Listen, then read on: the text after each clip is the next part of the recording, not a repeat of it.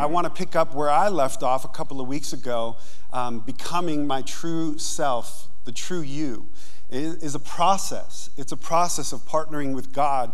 And for a lot of us, we've taken on false ideas of who we are, false identities, if you will. And we've created these personas based on our experience, the things that have happened to us in our lives, the things that people have said to us and spoken over us. And then, of course, we have the enemy of our soul, the devil, who the Bible calls the accuser of the brethren, which will jump on all of our failures, all of our sin, and will get in your ear, just like, in the cartoons, the little devil on your shoulder, trying to tell you who you are and who you're not. And if we listen to those lies, we wouldn't even be at church today, because you would have not walked through these doors because you believe that you're too far gone. Like we sang today, you're a sinner, you're too far gone, there's too much guilt, there's too much shame. And yet the Spirit of God says, for there is no condemnation for those who are in Christ Jesus. For what the law was powerless to do, Christ did. And so aren't you so grateful that we got to celebrate communion and remind ourselves this morning of what Christ did? And today I want to pick up in Galatians chapter 7. I'm just going to read it from the screen for the sake of time. Galatians chapter 6, verses 7 through 9. And it says this: "Do not be deceived. God cannot be mocked. A man reaps what he sows." And let me pause there for a second and remind ourselves that Paul was speaking in an agriculture culture. And Jesus oftentimes would use parables, short stories, to explain spiritual truths and principles. And he would oftentimes use parables, short stories about farmers and farming and sowing. And Paul would continue on that theme with these few verses to the Galatians. In verse 8, he says, "Whoever sows," in other words, who plants, sowing is planting, "whoever plants to please their flesh, from the flesh they will reap destruction. But whoever sows or plants to please the Spirit, from the Spirit will reap eternal life." And here's the verse 9 that I really want us to hone in on this morning. And it's this: "Let us not become weary in doing good, for at the proper time we will reap a harvest if we do not give up." I want to read it one more time, if you could keep it up on the screen. "Let us not become weary in doing good, for at the proper time we will reap a harvest if we do not give up." Let's pray together. Father, thank you for this time that we have. My time is short. I pray that you would give me a grace to unpack what you've put on my heart to share with your people today. Father, I ask for your anointing to preach your word. God, I am nothing without you. So we give this time to you. Holy Spirit, we say this is your time. It's your church. Would you have your way in all of us? God, I pray that you would open up every heart, every ear, every eye, every mind to receive exactly what you have for them today. God, we are not here by chance. We are not here by circumstance. We are here by divine appointment. So have your way and have your will. Let it be done today on earth as it is in heaven, in Jesus' name. Amen. Amen. I want to talk to you about the undaunted soul. The undaunted soul. We've been talking about soul sabotage. And I firmly believe that for many of us, the growth process, the process of change, the process of transformation, the process of becoming the true you, who God made you to be, not what others tell you to be, not what you've believed about yourself, not what your past experience is trying to tell you who you are, but becoming the true you, it takes time. Theologically, this is called the sanctification process or discipleship process. And we live in this culture of fast food. Have it your way, have it right now. We live in a microwave society in our 2024 culture where we want fast food Christianity. We want to be able to come to church in an hour and get out, and we want to shortchange God. And I personally believe that a lot of our problem is we don't give God enough time to do the work that he wants to and needs to do in us. Let me tell you something. Our sin runs deep. Our guilt, our shame runs deep. Our wounds, our brokenness, our failures, they run deep in us. And who are we to think that we can get zapped or have a microwave change to that deep wounding, Those scars are going to heal overnight. No, this is a process. In fact, turn to your neighbor and say, this might take a little while. It's going to take a little while. Like this just doesn't happen like overnight. And so I believe that we need to be undaunted. We need to learn to have an undaunted soul. And you might be wondering, what does undaunted mean? I have a little definition for you if you guys can put that up. Undaunted means to be courageously resolute in the face of danger, difficulty, or discouragement.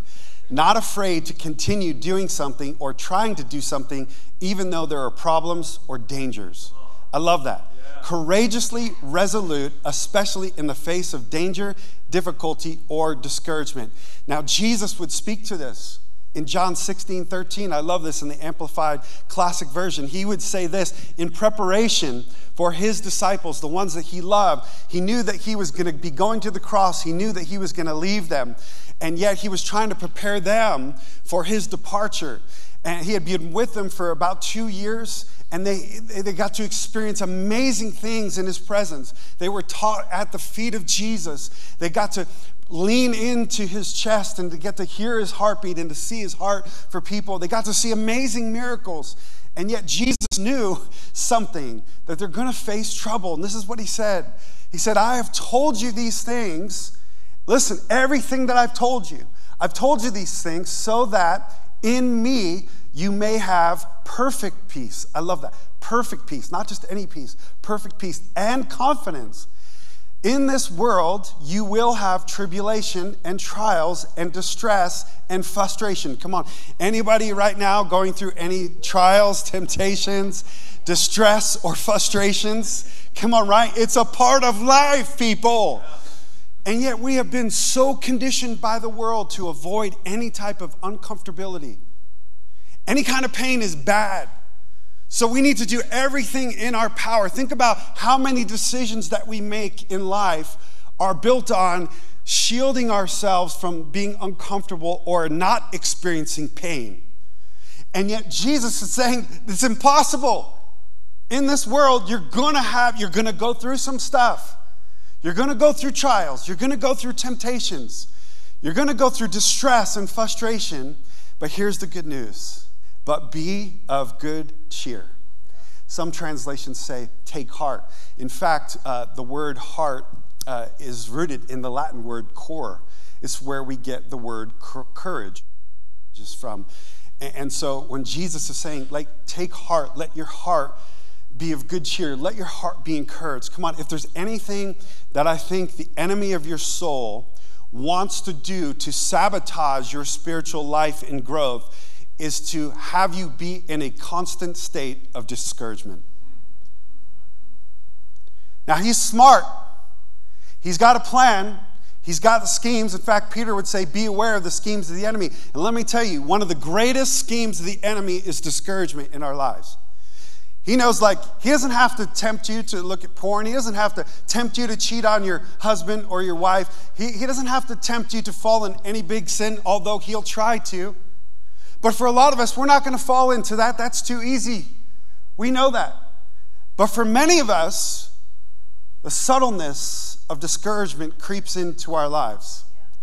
And if we're not careful, when we embark on this journey of transformation with Jesus, we see the promises. It's like there's this, we're standing on a mountain, and there's a valley in between, and there's a peak on the other side, and we know God has called us to get there. We know that's where his promise is. But there's this gap between the promise and perfection. And that word perfection might throw some of you off. Simply put, in the New Testament, when you see the word perfect, and for all of us perfectionists, this is going to really mess with you, okay? And I'm a recovering perfectionist, right? I want everything perfect. I have to try to avoid. I come into church and I see this light is out and this isn't just right and that, and I got to Pull it together, Lance. It's all about Jesus, like, right? I need to remember that. It's not about being perfect. I'll get mad at myself if I forgot to say something to you in my message that I had in my notes, and I'll look at him after and be like, oh, darn it, that was so good, and yet I forgot it. And then I just got to trust that God gave me what he gave me, and that I'm just speaking by the power of his Holy Spirit what needs to be said and leave the rest to him. But for our perfectionists, that word might mess with you, but let me unpack it for you, what it really means. To be perfect simply means to be complete. Like something that was unfinished is now finished. It's complete. Completion is a process. Therefore, perfection is a process. I am not perfect yet. In fact, I am far from it. But I am in process of becoming perfected. I am in the process. This is the essence of salvation. So we don't get this. One of the words for salvation is the word sozo in the original Greek language.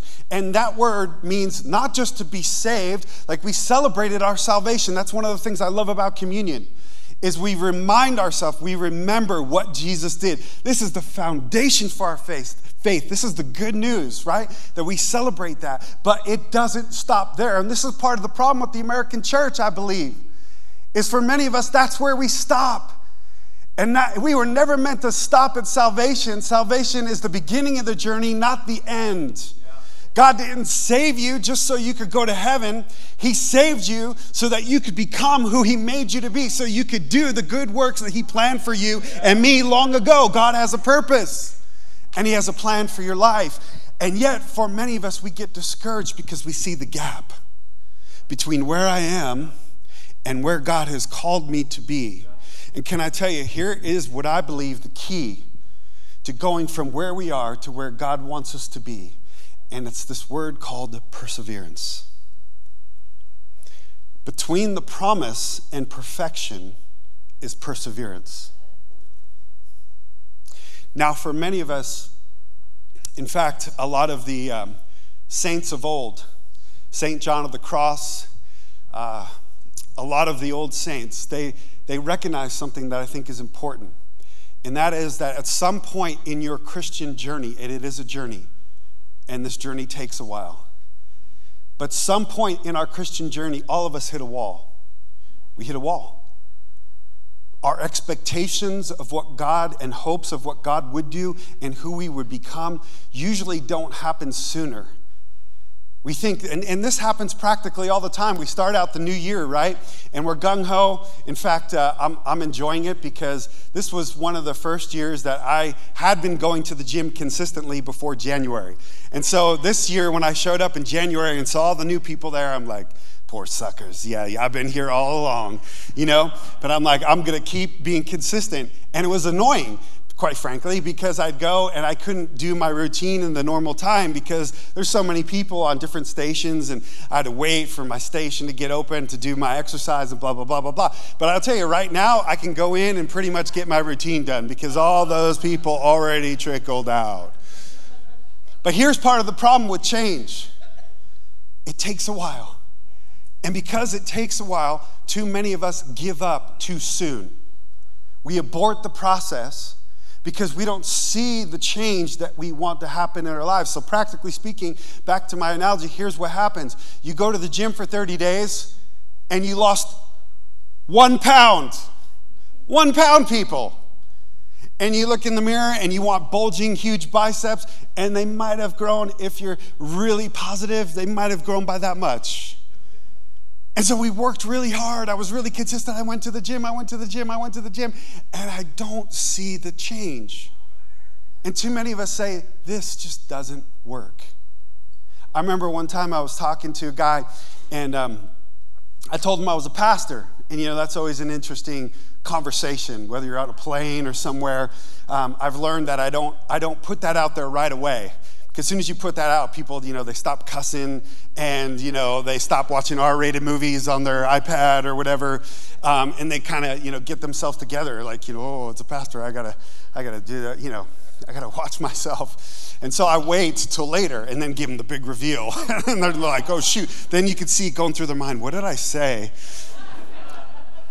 So anyway, we get into conversations and about Christianity oftentimes. And I remember this one guy said, yeah, I tried that. Didn't work. I said, really? I said, tell me about that. Like, what did you try? He's like, well, I went to church once or twice. I said, okay. Did you read your Bible at all? Yeah, I tried to read it, but it didn't really make a whole lot of sense to me, so not really. I'm like, did you try any kind of devotional time where you actually spent time with God and asked him to open up your heart? And no, I didn't really have time for that. And I said, bro, you didn't really try Christianity. Christianity isn't just trying, it's surrendering. And I said, until you're ready to surrender your life so that you could receive his life, you're going to miss the whole point. So we had this interesting conversation, but it reminds me, for too many of us, we try to change. We hope. I want my marriage to be better. So I tried a few things. Didn't work. My wife's still nagging, blah, blah, blah. And I'm telling you, we give up way too easy. In fact, culture just feeds into this idea to us that we shouldn't have to work hard. Shoot, I don't even have to make dinner anymore. I just Uber Eats it, right? And next thing you know, DoorDash, I got somebody knocking on my door. Here's your dinner. We don't have to work for anything. Everything comes easy. And so what it does is it conditions us to think that I should have it my way, like life should be easy. And we try to insulate ourselves from anything that would cause us pain. But look at Hebrews chapter 10, verse 36 says this. You need to what? Persevere. There's that word. There's the gap between the promise and the perfection. You need to persevere so that when you have done the will of God, you will receive what was promised. Listen, there's so many of us in this room right now, maybe even those of you watching online. I have them in my life. There are things that God has spoken to your heart personally, things you've written down in a journal, verses in your Bible you've underlined, prophecies, prophetic words that God has spoken over your life that you have believed for. Some of us have believed for years. And we believe that's the promise that God's given me. But somewhere between the promise and the perfection, we get lost in the gap. We fall through the crack and we give up. And the Bible is full of examples of this. I love the example of Abraham. Abraham had this amazing promise from God that even though he was old and his wife was old and it was impossible for them to have children, God took him out of his tent one day and said, see the stars? You're going to have children, as many stars as you can see. That's how many descendants you're going to be. And he gave him this promise. And I can imagine Abraham like wrestling with that inside, trying to reconcile it. But I'm old and like, how's this supposed to work? And they haven't even invented Viagra yet. And so, God, how are you going to do this thing? There was this gap, right?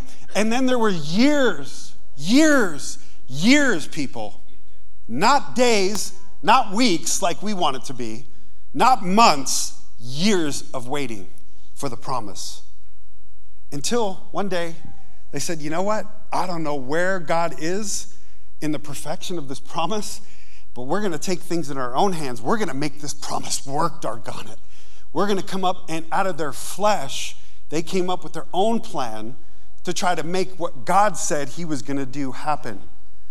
And for many of us, that's a trap that we could fall into too, that, I don't know where we are in the process of receiving the promises God has, but I'm going to make this thing happen. I'm going to take my life into my own hands. I'm going to try to make it happen in my own strength. And that would be a mistake. But we all hit these walls. We hit walls.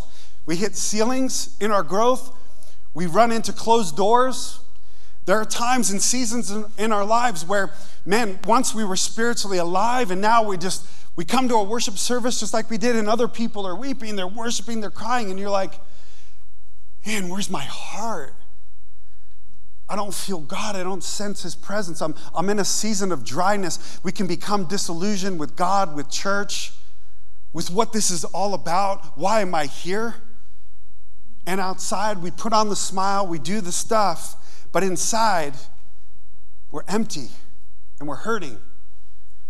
And it's time that we got real with God and ourselves and understand that in this world, you will run into walls.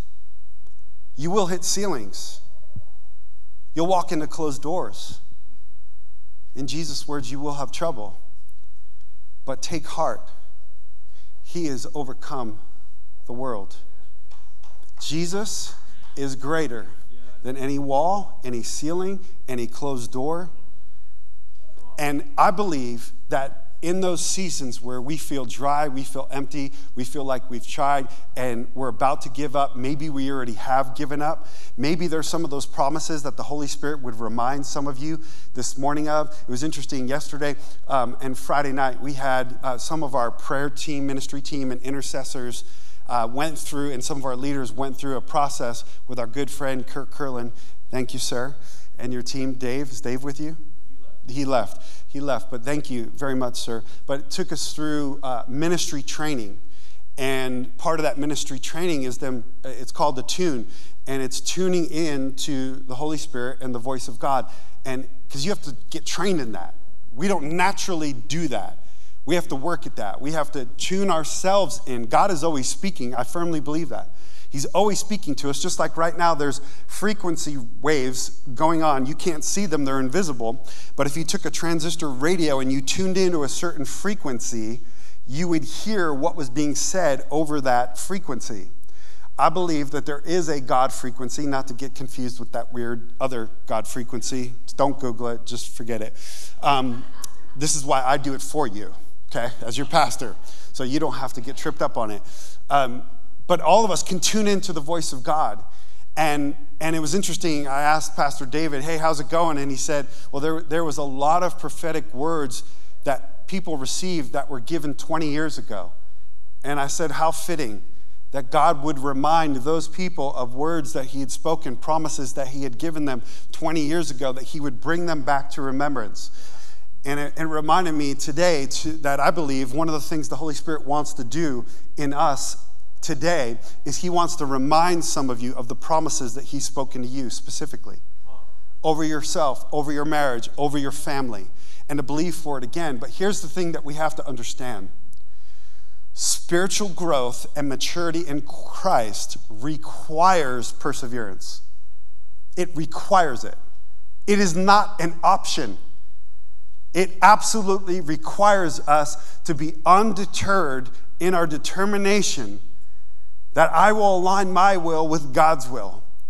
I'm going to say it one more time, and you need to write this down and you need to remember it, because you will at some point, maybe you're in a good season right now, but at some point I guarantee you this. You're going to hit a wall, you're going to hit a ceiling, you're going to run into a closed door. And during those times, we need to remember, and the question that we usually ask is, God, what are you doing? Like in my circumstances. But the question that we should be asking ourselves is, God, what do you want to do in me? Because I guarantee you that everything that we go through, God is trying to work for our good, for those who love him and are called, and you are called according to his purposes. James would say it like this: consider it pure joy, my brothers and sisters, whenever you face trials of many kinds. Why?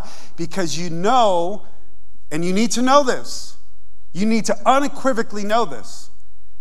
And this is why we can, that verse always just messed with me. I don't know about you. Maybe I'm weird, but I'm like, James, really? You're so holier than thou. You are such a spiritual giant that when you go through trials, you're just like, ha, ha, ha, devil. I got this. It's all good. I got joy. You start singing, I got joy, joy, joy, deep in my heart. Remember that song? Yeah. Anyone? Okay, I'm the only one. But I read this verse and it messes with me. Why? Because how do you have joy facing trials? Who does that? Weird people do that. You know? What are you, sadistic? No. James isn't sadistic. He understood something. It's a spiritual truth that you and I absolutely unequivocally have to understand. That because you know that the testing of your faith produces perseverance. Your faith has to be tested. It has to be tested.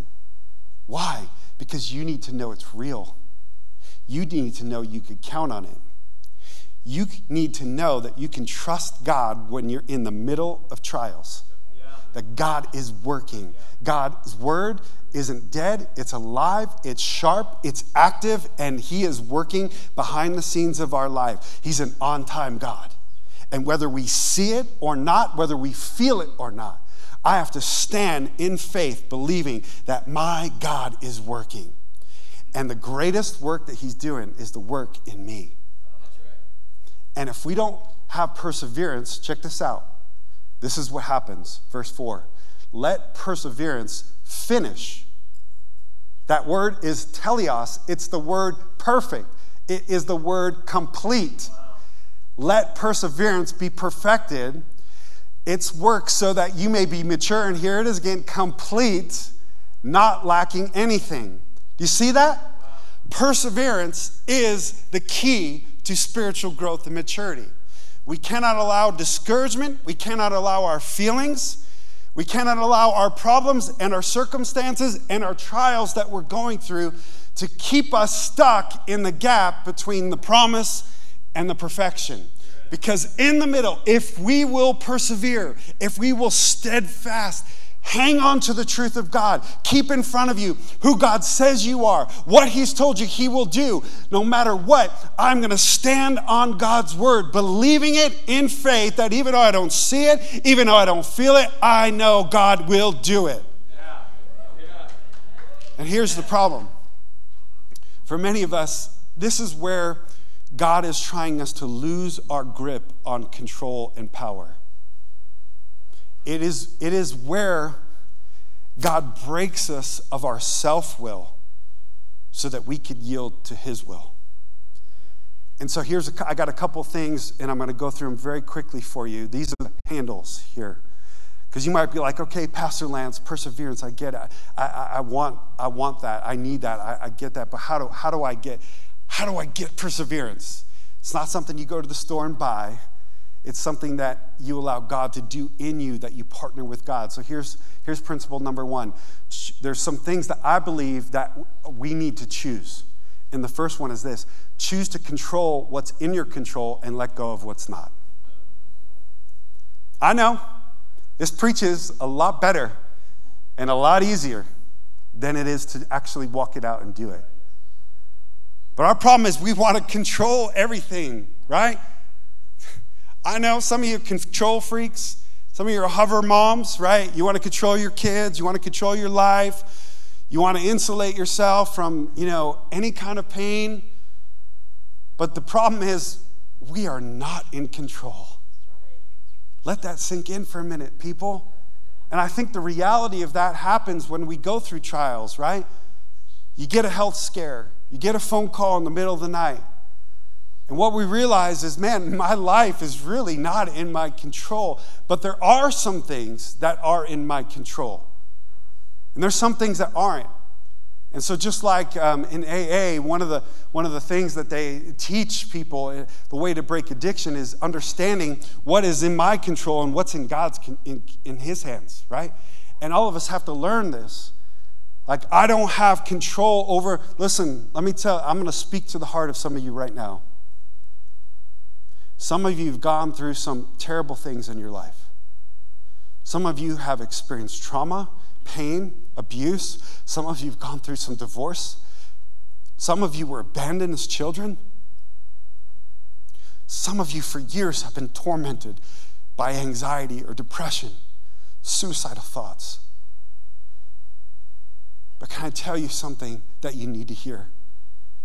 As hard as your past may have been, as painful, as those wounds, they run so deep, but God's grace runs so much deeper.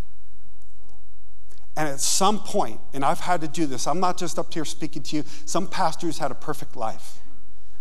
I'm speaking to you as somebody who's had to let go of things in my past. You are not a victim. My Bible says you're a victor in Christ.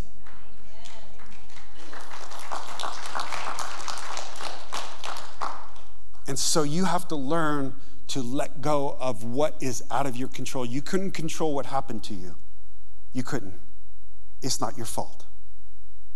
But what you can control is what you hold on to and what you let go of.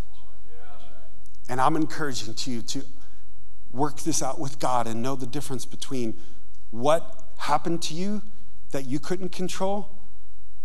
Take responsibility for what you could and work that out with God too. but then look at your life and said, I am not going to continue to live in a state of victimhood like I don't have a choice.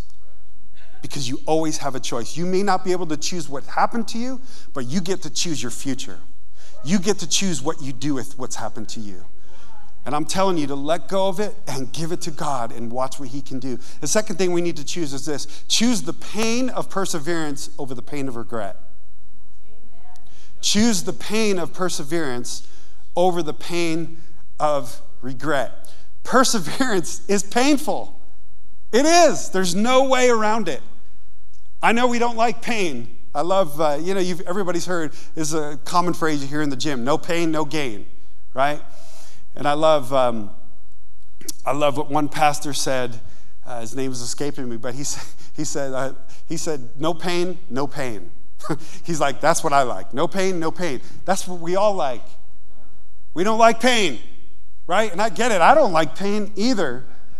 But let me tell you something. Just like Paul said, he says, I didn't want to be here in prison. I didn't want to be here in prison.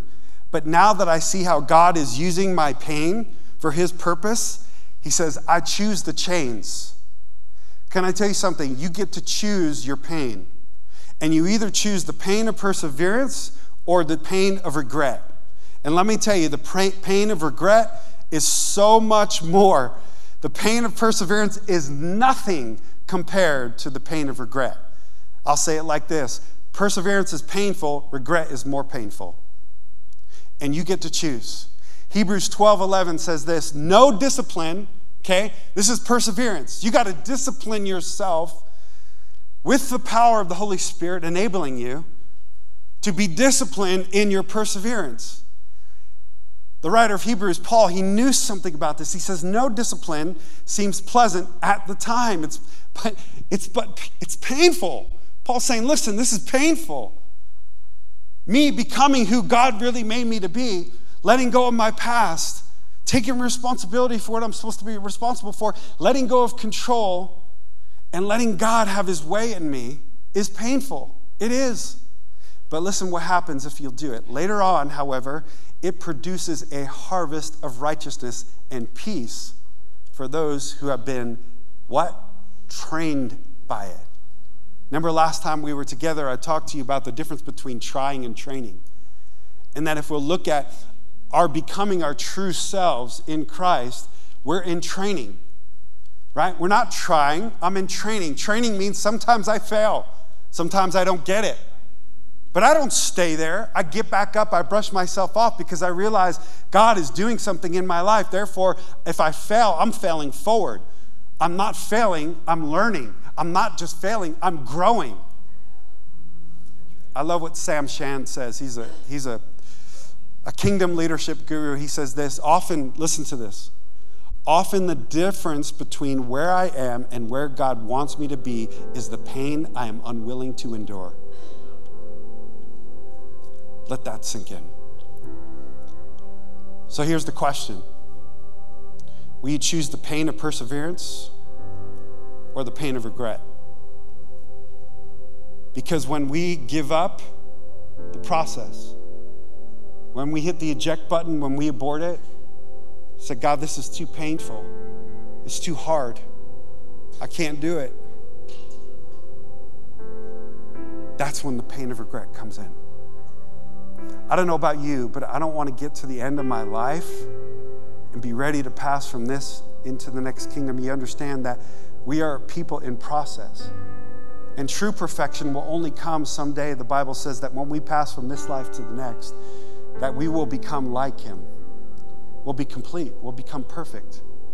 But until that time, I'm going to continue to persevere, believing the promises that God has spoken over my life, believing the promises he's spoken over my marriage, believing the promises he's spoken over my family. And I will not give up. No matter how bad things might get, no matter how hard, no matter when there was days where I just wanted to throw in the towel and say, God, I'm done. You can take this ministry, you can take this church. I'm out. Don't want it. It's too painful, God. But then he would remind me, I'm with you. Though you may walk through the shadow of the valley of death, I'm right there with you. His rod and his staff, they comfort me. Yeah, I'm going through it. I don't know when this is going to end. I don't know if I'm going to make it to the other side, but I know that he's with me right now. And in the middle of my enemies, he's preparing a table. And he's inviting me to sit down. Just sit a while. Just be with me. Don't be in a hurry. Man, we need to give God more time to work.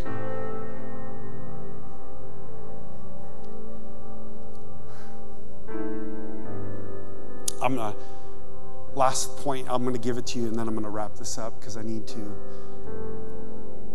The last point is this, that we need to choose discipline of ourself. I like Mark Batterson is one of my favorite authors, and he says we have to get really good at making decisions against ourself. Your self is your soul. It's your will. It's your mind, your will, your emotions. Here's the problem with emotions. Emotions are fleeting and they're fickle. And too many of us, we allow our emotions to tell our souls what to do instead of us, just like David. He would have to constantly, you read the Psalms and you could hear this. He's fighting inside with, man, I've got all these emotions. I'm mad at you, God. Like, where are you? Why are you letting this happen? Talk about somebody who had a promise on his life. You're going to be king. You're anointed. I mean, through the whole process, you're anointed. But not yet. In 12 years, he went through the pain of running through his life and trying to trust God and hang on to his word and believe God's word was true. Right? And he had to discipline himself to fight to stay in that place. Check this out. Discipline is choosing what you want most over what you want now. And Paul said, everything is permissible for me. Like, I can do a lot of things, but not everything is beneficial. So I can choose something that might be good for me, but it may not be the best thing for me. Your feelings will try to get you to do what you want now, but you get to choose. You only get to direct your will. It's an act of your will. It's an act of your soul to say, God, I'm choosing to align my will with your will. I like this quote. It says this, pray like it all depends on you and work like it all depends on God. Like, I'm going to pray and trust God, but I'm going to work like it all depends on me. This is choosing faith over my feelings, because my feelings will try to get me to quit, try to get me to stop. But David learned an important truth. You need to learn to strengthen yourself in the Lord. At a time when David was ready, he was distressed, he was ready to throw in the towel, ready to give up. It says in 1 Samuel chapter 30, verse 6, but David was greatly distressed. Listen to this. The souls of them were all bitterly grieved, each man for his own sons and daughters. But David encouraged and strengthened himself in the Lord his God. How many times would David say? He'd go on a rant. He knew what he was feeling. He was in touch with his feelings. He didn't deny the reality. This is how I'm feeling, God. But David, I'm going to preach to my soul. I'm going to command my soul. This is what we have to understand. You are in control of your will. Your feelings, don't be led by your feelings. Be led by the Spirit of God, and you get to decide what you will do. David would say, man, I'm going through this, but put your hope in the Lord, soul. I will trust in the Lord, soul. Praise the Lord, oh my soul. I'm in the middle of it, but I choose to praise him. I'm going through it, but I choose to trust him. I don't know how this ends, but I choose to put my hope in him. At the end of your willpower is God's power, right? I love this quote. If you can just, I'll say that one. Okay, real quick.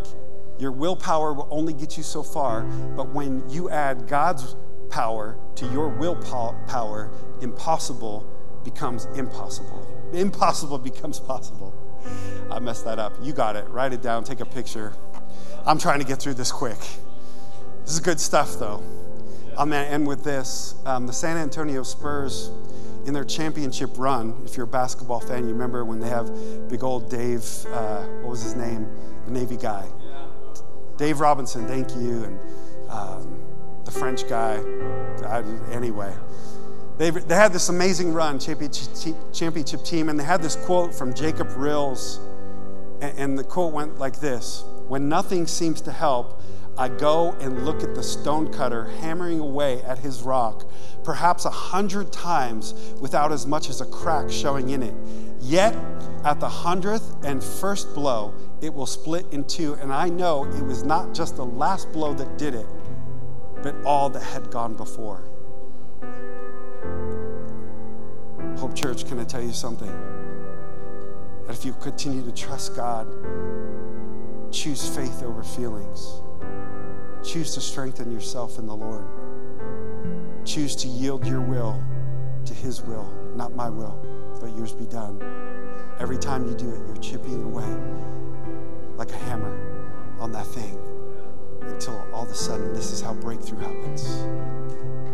Not in a moment, but in all the moments that you chose to stay in the middle, stay in trusting God, choosing to trust Him. And this is the result.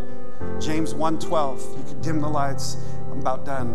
Blessed is the one. Listen to this. Let this sink into your heart this morning. Then we're going to have the worship team's going to lead us in a final song. And we're going to have some of our prayer team that got trained this weekend. They're going to be up here at the front ready to pray for you. I believe there's some of you that are here and you are maybe this close to giving up. Maybe there's some of you that have given up. Maybe you're in the middle of discouragement. You're going through some trials. And God gave me this message and you're here this morning. Maybe you're joining us online or in Eureka.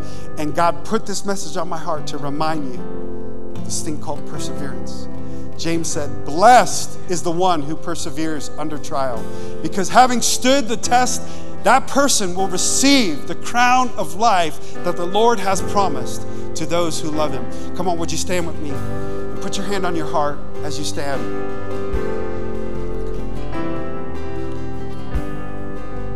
Come on, lift one hand to heaven, put one hand on your heart. Right now, Holy Spirit, I pray that you would touch every single person here. I pray that you would empower them. God, I pray for fresh encounter with you, fresh encounter with your presence. That right now, God, you would strengthen the feeble knees. God, strengthen those whose strength is failing.